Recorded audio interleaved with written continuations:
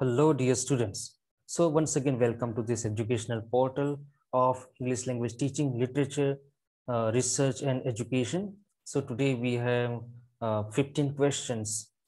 This is a quick revision of different questions from different topics of literature. So let's have these and with the important facts also. So first of all, Orwell's 1984 is a mock heroic novel, a Bildungsroman, a dystopian novel, or a picaresque novel. So we have to choose the right answer. So the right answer is C. It's a dystopian novel. And this novel, 1984 by Orwell, it was published in 1949. Okay, it was published in 1949. And it is a dystopian social science fiction novel. Actually, it's a dystopian social science fiction novel. Orwell wrote this novel against the totalitarianism, at that time. So once again, let me tell that this novel was published in 1949 and it is a dystopian novel, dystopian social science fiction novel by Orwell. Then the character of Widow Queen appears in the following play.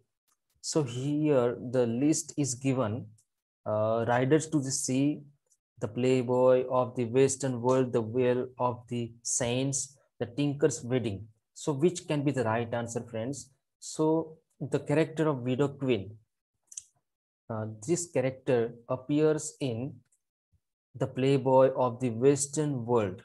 It is B. The right answer is B.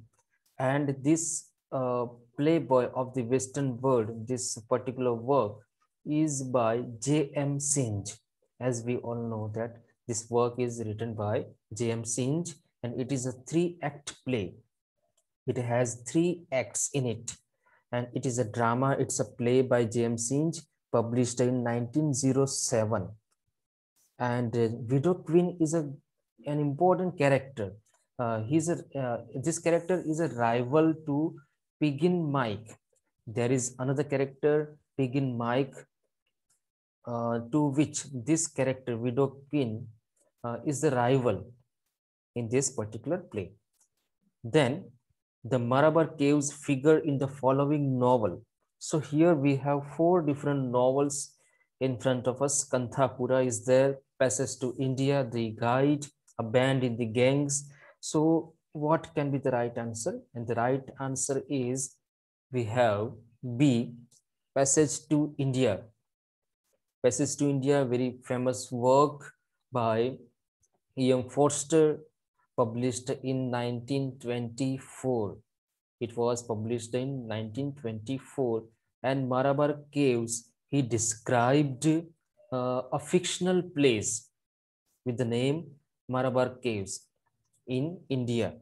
While he was describing about India during British rule, at that time, he described this place, Marabar Caves, very important place. He described it here in this particular work. Then name the character from To the Lighthouse who is a painter. So here we have 4 different options and we have to find out the painter, who was the painter in the work To the Lighthouse. So first of all, let me tell about To the Lighthouse. To the Lighthouse is a work by Virginia Woolf, published in 1927. And this character of painter is Lily Briscoe. Lily Briscoe is the character who is a painter also in this particular work by Virginia Woolf. Lily Briscoe is a passionate artist in this particular work. Then there is a line. We have to identify that from which of the following poems these lines are taken. So first of all, let me read out the lines. Things fall apart, the center cannot hold, the falcon cannot see the falconer. Okay, so this line is there. We have to identify the poem's name. So the poem's name is given there: The Second Coming, The Tower, The Sailing to Byzantium, or Leda and the Swan. So the right answer is A, the Second Coming. Second Coming is very, very important, very famous poem. And this poem is by W.B. Yeats, William Butler Yeats, the Irish poet. Okay, W.B. Yeats was an Irish poet who wrote this poem, and this poem was published in 1919, 1919. Okay, remember this because sometimes they ask in the matching the items, the publication year and the poet's name. That's why I'm including the important facts in these MCQs. So W.B. Yeats, William Butler Yeats, the Irish poet, wrote this poem and it was published in 1919. And one important, very, very important fact that this poem was published first of all. First, it was published in a magazine, and that magazine's name was The Dial. The Dial was the magazine in which this poem was first published. Then after it was published in 1919. Then name the poet associated with the Bogue poems. Bogue poems is a collection of different types of poems. So we have to identify the correct name. Sylvia Plath is there, R.S. Thomas is there, Steve Smith is there, then Seamus Heaney. So here we have 4 different options. The right option is D, Seamus Heaney, and Seamus Heaney wrote these Bogue poems, and this is a collection by him published in 1975. Okay, remember this publication year. Collection of Bogue poems was published in 1975 by Seamus Heaney. Then once again we have 2 more lines from poetry. There is no sophistry in my body, my manners are tearing off heads. So the above lines are taken from, we have 4 options, friends. Hawk roosting, the thought fox, Lupercal, then hawk in the rain. So what can be the right answer? The right answer is A, hawk roosting is the right answer.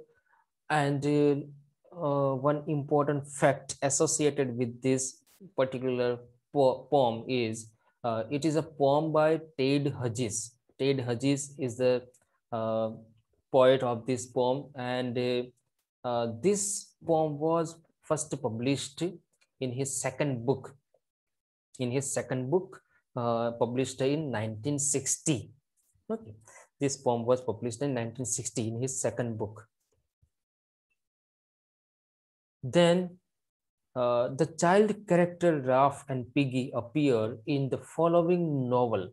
So we have 4 options of novels: Pincher Martin, The Inheritors, The Spire, Lord of the Flies. So 4 options are given there. We have to identify the right one. The character, child characters, friends. So these child characters appear in Lord of the Flies. Here by mistaken, I forgot to change the B to D, but the right answer is Lord of the Flies. D is the right answer. And when we talk about its important or surrounding fact that this Lord of the Flies is written by William Golding, Nobel Prize winner, Nobel Prize British literary artist. We can say he's the writer of a novelist, British novelist, William Golding, and this novel was published in 1954. And this novel is a story based on the group of boys. It has some children in it on an uninhabited island. These children are there, and this story is all about. Then moving ahead, Alison is a woman character in Alison is a woman character in Luther Look Back into Anger, The Entertainer, The Kitchen. So we have 4 options: Luther, Look Back in Anger, the entertainer, the kitchen. So as we all know that look back in anger is the right answer, because Allison is a women character, wife of Jimmy Porter. Okay, Jimmy Porter is the protagonist of that particular play, and this play is a realistic play. Look Back in Anger is a realistic play by John Osborne, published in 1956. It depicts the situation, uh, contemporary situation of England at that time. Okay, Look Back in Anger is the story about that.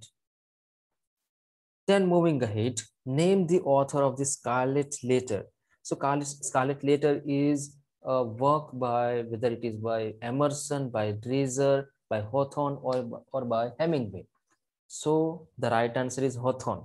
Nathaniel Hawthorne is the author of this particular work, the Scarlet Letter. And the Scarlet Letter is published, is a historical fiction, first of all, let me tell. It's a historical fiction, and it was published in 1850. In 1850, it was published by Nathaniel Hawthorne. Then, which of the following texts is not by Kalidas? First of all, before this question, let me clarify, friends. Some of the questions are asked in exam from Indian literature. Indian literature, they include Sanskrit also. So be prepared with these questions. Some of the important questions, not that the difficult questions they will ask, but important and famous questions they will ask from Indian literature. So this question is from Indian literature, particularly from Sanskrit literature, and we have 4 options: Raghuvansham, Swapnavasavdattam, Meghdutam, or Shakuntalam. So first of all, let me clarify that Swapnavasavdattam is not a work by Kalidas. Okay, Kalidas wrote all other 3. For example, Raghuvansham, Meghdutam, and Shakuntalam were written by Kalidas, but Swapnavasavdattam was written by Kavi Bhas. Kavi Bhas was a poet, Mahakavi. He was told as Mahakavi, great poet of his time. Okay, every poet in Sanskrit is called Mahakavi or great poet. Mahakavi Kalidas, Mahakavi Bhas, in that way. So here Bhas is the poet of this particular work, Swapnavasavdattam, and this Swapnavasavdattam is 6-act Sanskrit play. It has 6 different acts in it. Then moving ahead, who is the author of the novel Paraja? Paraja is a novel's name, and we have list of authors: Fakir Mohan Senapati, Pannalal Patel, Mahashweta Devi, or Gopinath Mohanty. So friends, the right answer is D, Gopinath Mohanty. He is the author of this novel Paraja. And what is the novel about? Let me tell about this novel. This novel was first published in 1987. Okay, 1987 it was published, before some years. It is not the older one. And this novel was translated actually in English. That's why this question is there. It was translated by Bikram Das. Bikram Das translated this novel into English, written by Gopinath Mohanty, and it is considered as the one of the classics in the modern Indian fiction. Then, moving ahead, the central theme of The Diviners by Margaret Lawrence is, so here we have to find out the central theme depicted in this particular work, The Diviners. So 4 options we are given: a woman's quest for individuality, struggle for survival, search for history, multiculturalism. So the right answer must be C, search for history is the right answer, because it's a great search for history depicted in this particular work, The Diviners by Margaret Lawrence. And Margaret Lawrence was a Canadian writer. Okay, so this particular work relates with the Canadian English literature. So when we talk about other non-British literature or other literature uh, uh, of English, then Canadian literature is a very important one, along with Australian and German. So it is a great work of Canadian literature. And this uh, novel, this is a novel, The Diviners, was published in 1974 by Margaret Lawrence, and it is her final novel, last novel. It is her last novel. So please remember, Diviners published in 1974, and Diviners was the last novel by this Canadian writer Margaret Lawrence, with a theme, a central theme: search for history. The central theme of Albert Camus, The Outsider, is, so Albert Camus, very great writer of his time, and he wrote a lot of good works. So we have to find out the central theme of this work, The Outsider. The themes are given there: the fear of death, racism, violation of environment, the absurdity of life. So find out, friends. I think it's very easy, because the D is the right answer. The absurdity of life is the central theme of this Camus novel, The Outsider. And the outsider is also known as the stranger. Okay, it has another name, the stranger, because Albert Camus was particularly French writer. He was not an English writer. He was a French writer, and in French he wrote this novel, uh, and it has another name, the stranger. Stranger is the name of this particular novel. So two names are there. Remember these: the outsider and the stranger. And this was published in 1942 by Albert Camus. Then 90, the last question of this session or video, we can say, anagnorisis. Anagnorisis, according to Aristotle, stands for, so what does it mean? That is here asked. So reversal of fortunes, error of judgment, representation, or recognition. So the right answer is recognition. D is the right answer, recognition. And anagnorisis, as Aristotle believes, is a point in a play or a novel in which a main character, the protagonist of the novel, recognizes the identity of another characters.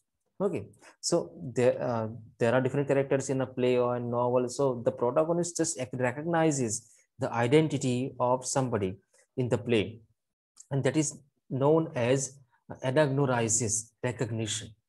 So friends, that's all for this session, and we'll continue with such questions, for some important questions with some surrounding facts.